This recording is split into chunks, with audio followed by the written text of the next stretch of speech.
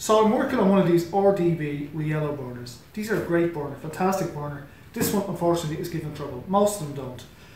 I've got a bit of a flame for less than a second and then it goes out. The blower comes on, the solenoid seems to be activating. There's loads of stuff right with it, but I suspect the pump. I'll show you why in a second. Here we go. Okay, so if you can see to my left and your right, I have a dog food tin with a bulkhead connector, or tank connector as we call them, 1/2 inch gate valve and into the oil line. So I've just made a temporary oil supply. You know, this is nothing special. Dog food tins are plentiful in my house because I have a big dog. So anyway, look, I'm just filling this as a reservoir for the kerosene to work this out.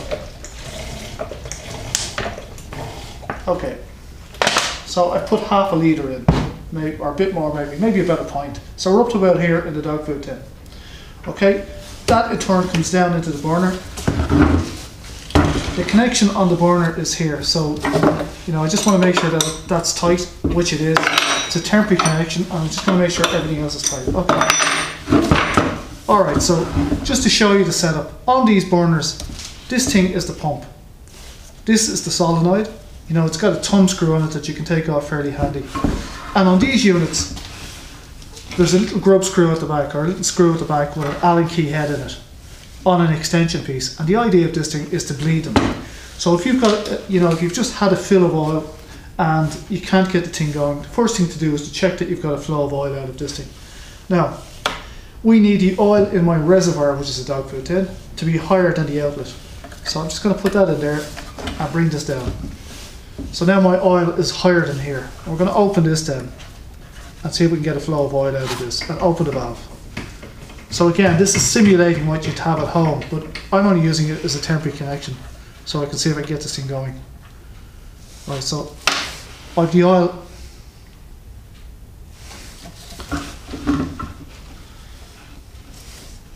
Now you can see the oil flowing out of that now. I've tilted this down so you can see it.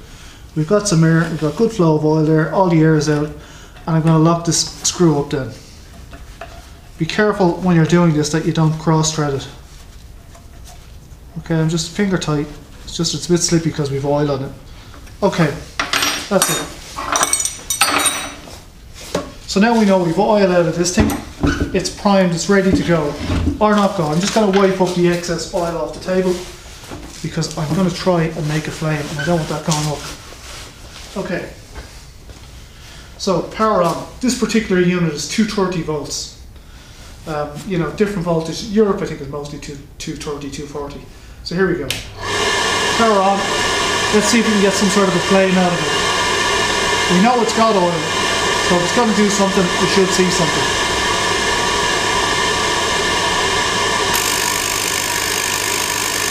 Maybe, well, you can see the spark there. It's not even pumping at all. Okay, I'll just make sure it's primed again. So we'll just bring that down. See it on this other camera. I'm just going to crack this open and make sure all the air is out.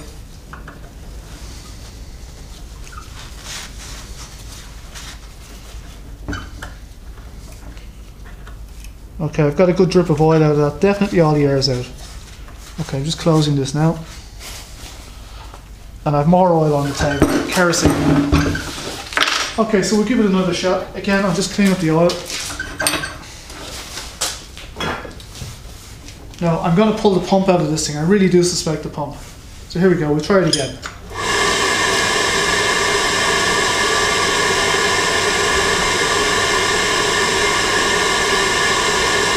You can see the spark and we should get ignition then, but if it's not working, we won't. No. Okay, so it went to lock out itself. Now, okay, so we're getting no spray pattern out of this unit. What I can do is I can take this out. This is our vent, you know, like our bleed screw. Take that out, and I can put a gauge in here. Okay, and we can see what I'm looking for is for this pump to generate 8 bar of pressure. And when I bring it on, if it's working, we should see 8 bar of pressure. I should be able to adjust 8, 10, 12, whatever I want. 8 for kerosene anyway, and 11 or thereabouts for diesel.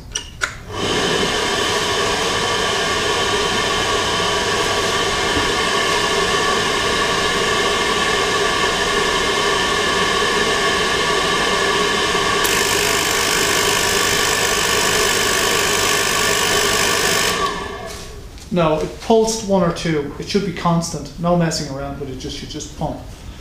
The motor sounds healthy because the motor turns a fan as well. If that was really pitiful, you'd hear that as well. It sounds okay on that end. And the other end of the drive, so both sides of the motor, one side turns the fan, the other side turns the pump. If the fan's going fast, it means the motor's okay. The pump in this case, yeah, dodgy. So okay, going to change it now. Under here, there's one 4mm screw. I think the 4mm anyway. This is the solenoid. It's an upside down view. The pump is upside down at the moment, but I'm just going to undo this. Right, that's a stepped thumb screw, if you like, for the pump or for the solenoid. So the solenoid just slides out off that. There we go. Solenoid is out, and it uses this metal for magnetism. I suppose it makes a magnet out of that. Okay, so that's that. And there's a screw one under that.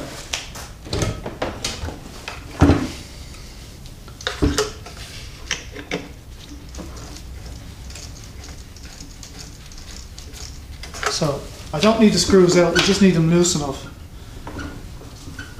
Well, there's one in here. Okay, so just over the capacitor, there's another one. And it just slides out. Now, I have it moving, so I want to disconnect the high pressure oil line, which is this fella here. Okay, standard right hand thread, so we're just going anti-clockwise to undo it.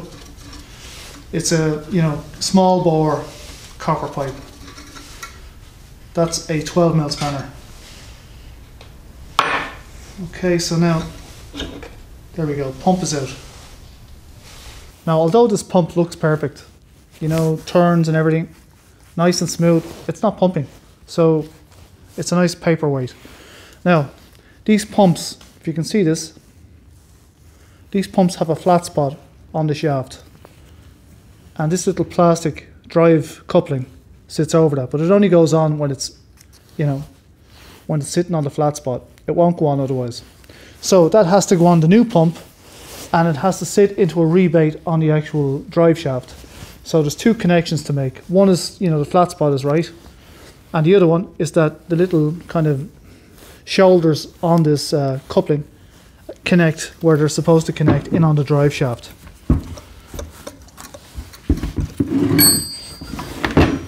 Okay, so hopefully you can see that. In here is the drive shaft. It's got it's got a slot, 2 slots in it, and that drive shaft coupling sits into them.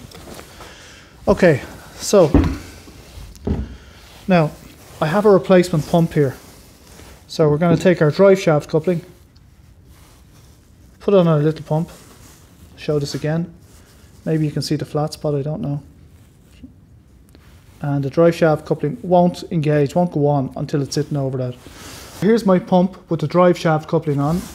I'm setting the drive shaft coupling at 12 o'clock relative to the angle it needs to be at when it goes in. And I've done the same with the shaft inside. I've set that. You can move that around with your fingers. Now look, did you see it slide in? If it's not right, it won't go in. Don't force it. Right, nice and gentle. And that's it, we're in. So we've got the drive shaft coupling set for 12 o'clock. Set your shaft with your finger. Look, it can turn easy. Set your shaft for 12 o'clock. Then offer it up. Nice and easy. There we go. No big push, just nice and gentle putting it in. Now we've got to put our solenoid on. I'll do that in a minute.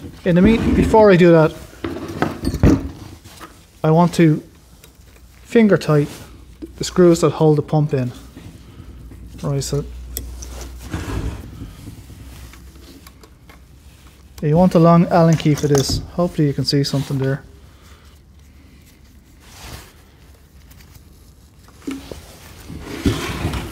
This third one, you can take this off if you want, but I find I can get through the grill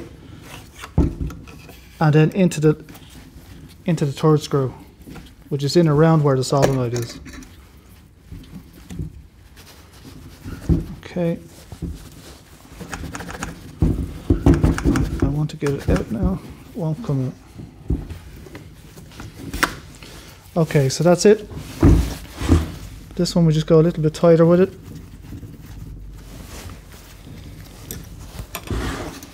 And the third one, same again.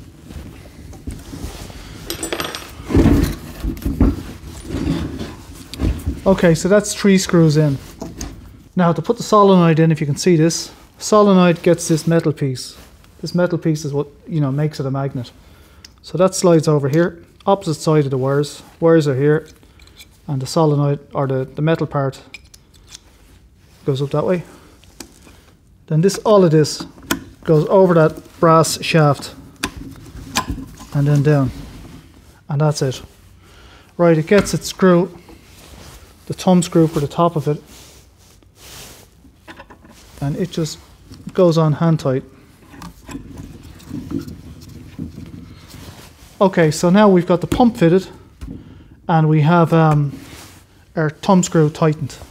Okay, so we're going to hook up the high pressure feed, which is this line here. Make sure you haven't picked up any dirt, which it hasn't. And now, you've got to be very careful when tightening these. You don't want to go mental on them because they're fine threads, and it would be very easy to cross thread it. So it needs to go up by hand, which is what it's doing here. I'm just going to tighten it with the spanner the rest of the way because my gloves are slippy. Okay, so this is the oil line. Again, this is upside down, but hopefully you can see it going on. Okay, so when you get kerosene on these gloves, they get a bit slippy, and it's very hard to kind of move stuff. But look, this goes in, you know, it's holding there at that, and I'm just going to go about 1/8 of a turn, and that's it. Okay, so that's our oil line connected. Oil line, high pressure outlet, that goes to the nozzle. Now, so there's the photocell on this thing. It's spotless. When these give trouble and start sutting up, when the pressures are wrong, if it's got dirty oil or the nozzle is gone or whatever, these are generally one of the first things to get blackened up, and you can kind of tell some of the condition of the unit. So, look, just so as you can see, it just comes out on a long stalk like that, and it's just a friction fit. It just pushes in. There's no right way and wrong way for it. That's it. I just pushed it in, and you just pull it out tight. Careful not to pull on the wire part of it. Now, this is the old pump. This is the one that's not working. But to increase or decrease the pressure, if you can see that screw there, as I wind that in, it increases the pressure, and as I wind it out, it decreases the pressure. You're going to need some sort of a gauge for this.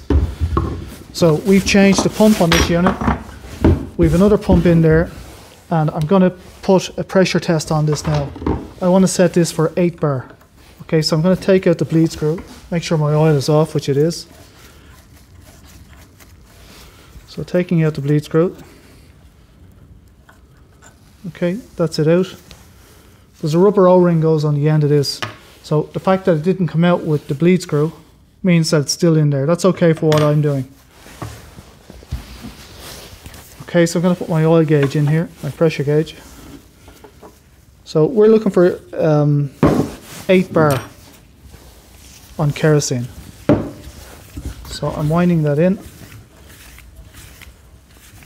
Okay, not going mental on it now, just enough.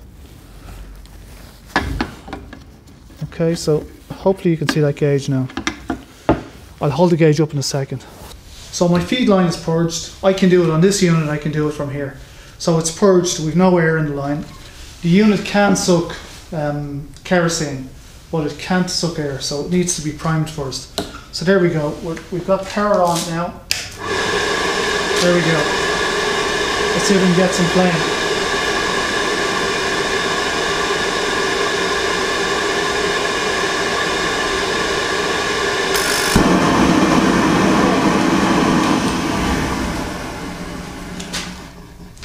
Now, I didn't get a chance to check the pressure on that. You could see the flame, but the flame is going in towards my bench. Obviously I don't want to set the bench on fire. It's just for testing, so you can see the setup. So we have it producing flame, no problem. Now I want to produce that flame at 8 bar of pressure. So what I want to do is adjust the pressure.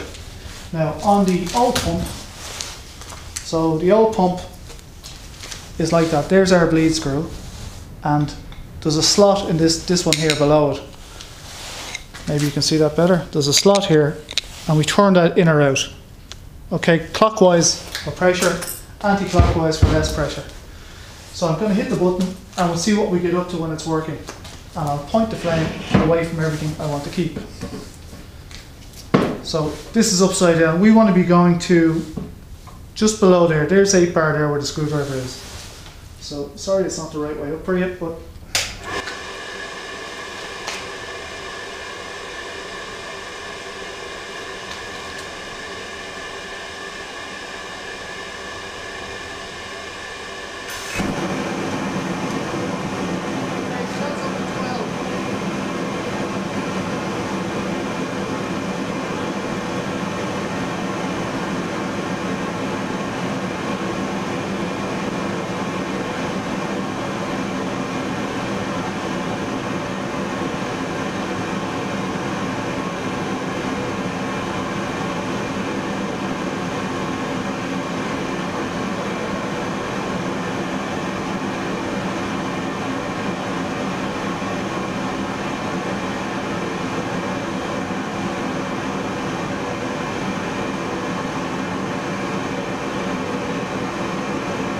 hopefully you can see this.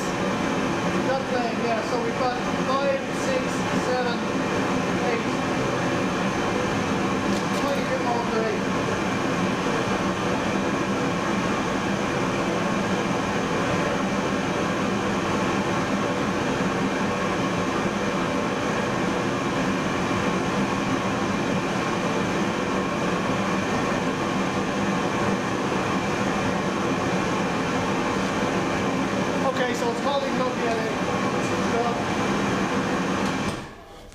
Okay, so there you go, that's the end of this. I've changed out this pump, very easy to do, maybe a 10-minute job. Handy enough to do, you just need a few tools, a 12 spanner, 15 spanner, and a 4mm Allen key.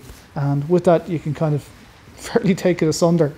And I'm going to leave it there at that. So if you like the video, please thumbs up, subscribe down here, and thanks very much for dropping by, and I'll see you all in the next video. Good luck.